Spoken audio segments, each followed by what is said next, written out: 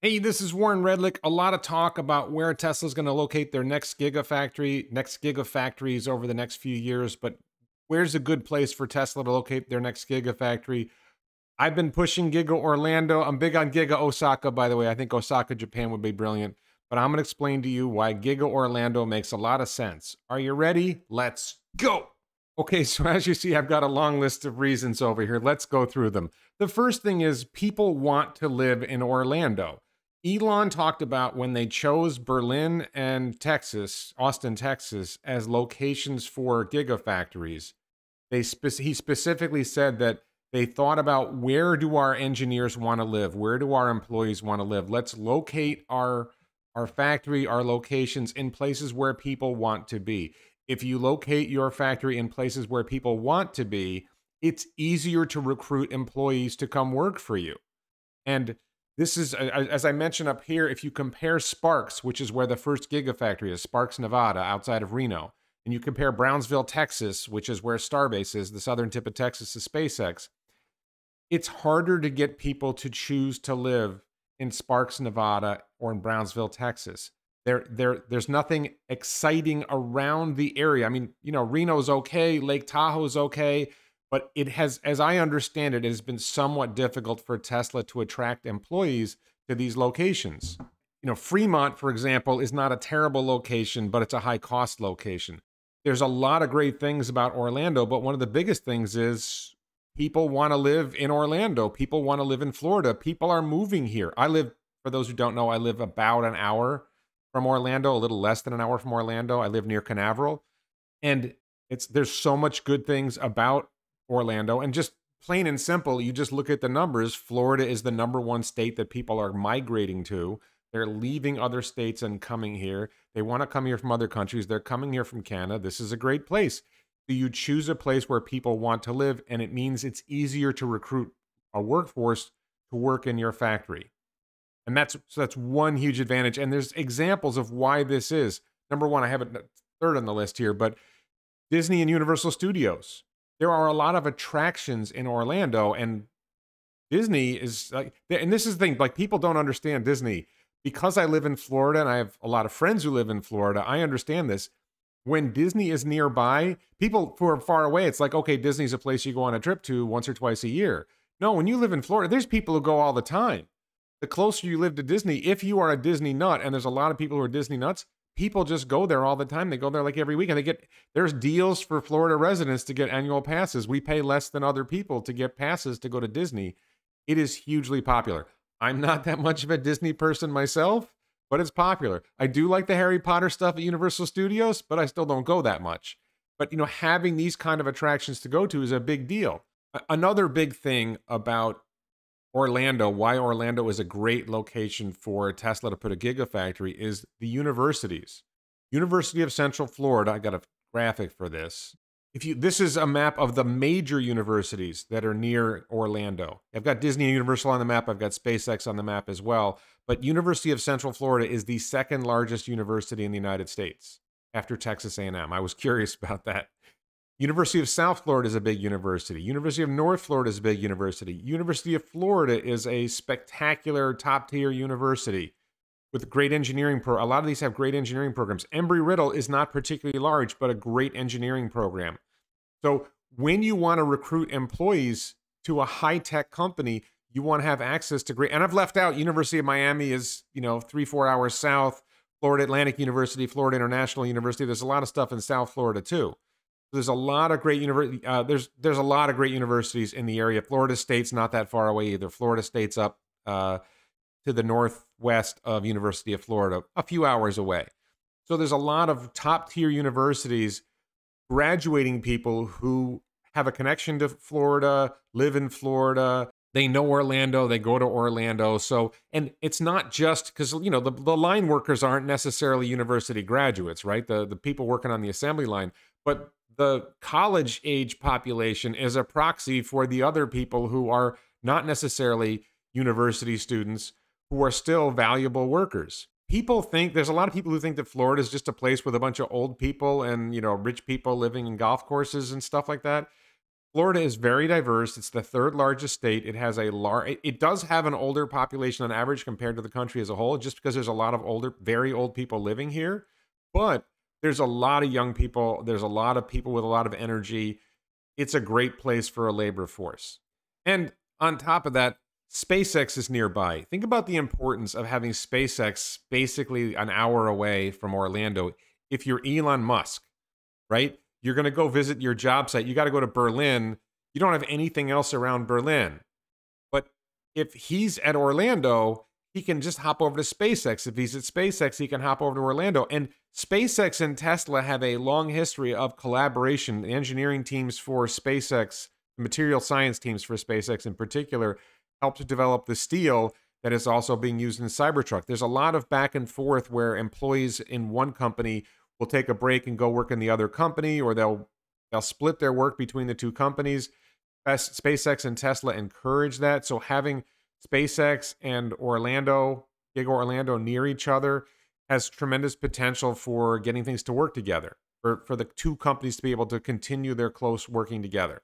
And look, if you're Elon Musk, wouldn't it be nice if your Gigafactory was close to SpaceX? I mean, they're locating, look at Austin.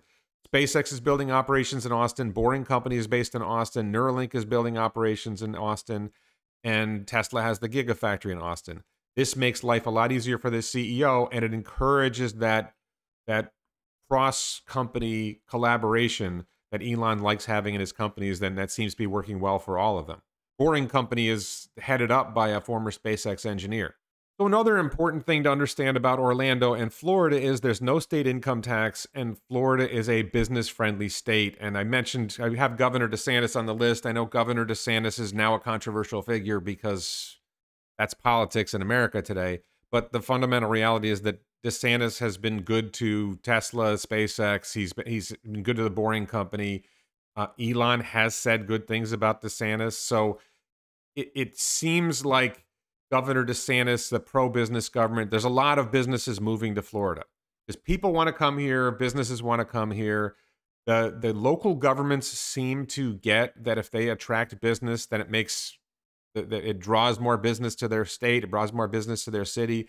The Miami mayor is known for this. Orlando is doing a lot of really cool things like that. My cynical side is, well, you can steal a lot more money from the people if the people have more money. So the real reason politicians want economic growth is that it enables them to steal more because there's more to be stolen. But regardless, why did they locate in Texas? Business-friendly state. Why did they locate? That's why they would locate in Orlando. They want to be in business-friendly places. Sparks, Nevada. Nevada's a business-friendly state as well. So that's why. But with Orlando, you combine the place that people want to live with the business-friendly state, and this makes it much more attractive. Another thing that I get people saying, well, Florida isn't a good choice because you want to be close to your customers. Hey, if you're not paying attention, Florida is the third largest state, and Florida has a lot of Tesla buyers. It actually has a great supercharger system. I think Florida might have the best array of superchargers of any state, except for Sebring. Even if you're watching, or Drew Baglino, if you're watching, please put a supercharger in Sebring, Florida. I don't go there anymore, but the people in Sebring need a supercharger. The people driving through Sebring need a supercharger. So Florida is the third largest state. Georgia is the eighth largest state. Atlanta is a big city.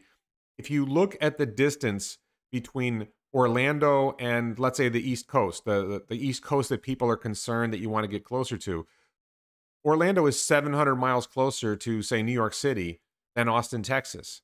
If you look at Atlanta, it's close to Atlanta. If you look at North Carolina, Virginia, Washington, D.C., that whole area, Giga Orlando is closer. Is not maybe as close as you'd like it to be. And yes, would the research triangle in North Carolina be a good option? Yeah, that's probably a good option too. I'm not saying that's not a good option. But when you look at everything, I think Orlando has advantages over that. Being closer to SpaceX and being close to Disney. And something I got on my list here, ports. Orlando has access to the Port of Tampa, Port Canaveral. There's tons of, people don't know this about Florida. Florida has massive amounts of coastline. There's lots of ports. It's a great location for a lot of reasons. And, being close to those ports means it's easier to ship your cars somewhere. If you want to ship the cars out, it's easier to bring materials in. It's closer to ports than Austin, Texas is. I think it's closer to ports than Berlin is. So that's a pretty significant advantage. If you're bringing in, raw materials like nickel or lithium, mined material from Chile, you're closer to all of that, to, let's say, Latin America, like There's lithium being produced in Latin America. There's nickel being mined in Latin America, and you're getting all that and you're bringing it somewhere. Austin's close to that too, but the port is much farther from Austin than the ports in Florida are from Orlando. So a lot of big advantages here. Another thing I would just note is Orlando, I think Miami as well. Orlando is a tech-forward city. There's this place called Lake Nona that's really promising. I see a lot of tech-forward stuff in Canaveral, by the way. This is a good place for me to mention that I'm going to be speaking at TeslaCon Florida in Cape Canaveral, October 21 and 22. You can get more information about that at TeslaCon Florida. There's going to be a bunch of speakers talking about Tesla in a variety of different ways. Great event. Please check it out, teslaconflorida.com. But that whole tech forward thing, so Canaveral is very tech forward. Miami, I give Miami credit. Miami's tech forward, but Miami, there's just to be clear, people say, what about Giga Miami? It's really hard to find a lot of land near Miami in South Florida in general. It's just like the place is basically built out. Orlando, as much growth as there's been in Orlando, there's still a lot of room to grow. If you look at the area between Orlando and Canaveral, let me put this back up on the screen. If you look at the area between Orlando and Canaveral, that area under where it says University of Central Florida, there's a lot of empty space that could be developed.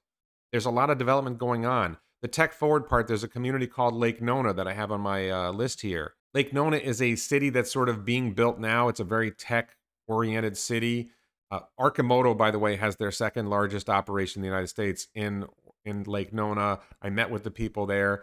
Disney is moving a bunch of stuff to a campus in Lake Nona. I've been told Apple is building a campus in Lake Nona. A lot of growth there.